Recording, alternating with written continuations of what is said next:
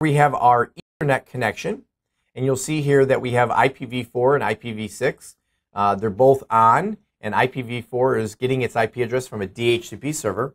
Well, we don't want that, right? This is going to be a domain controller, so we want to set up our IP configuration. So I'm going to click on the link, and if you're not already liking this, you should be, because this is very cool. You click on these links, it takes you right where you need to be. Here's my Ethernet connection, so I'm going to go ahead and right-click and go to Properties. Highlight Internet Protocol version 4. Careful not to click on the checkbox or it'll clear it. You want to click on the words to highlight. Go to Properties. And I want to assign an IP address. Now the IP address I'm going to assign is 192.168.10.201.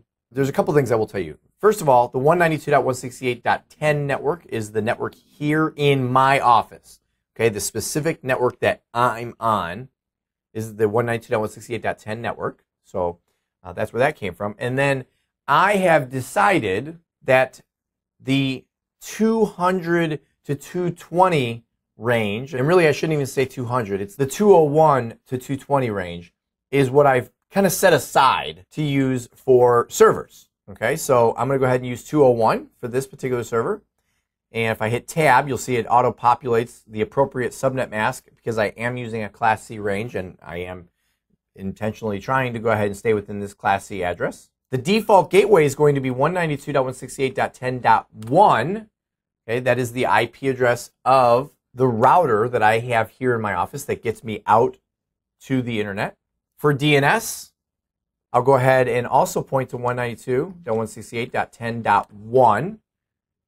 Now that's going to change once I become a domain controller, okay, because I'll also become a DNS server and I'll point to myself for DNS.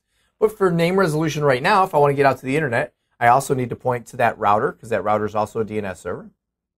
I'll click OK and close. Close out of this window. And I want to show you something. First of all, you'll notice remote desktop is enabled. That refresh has come through.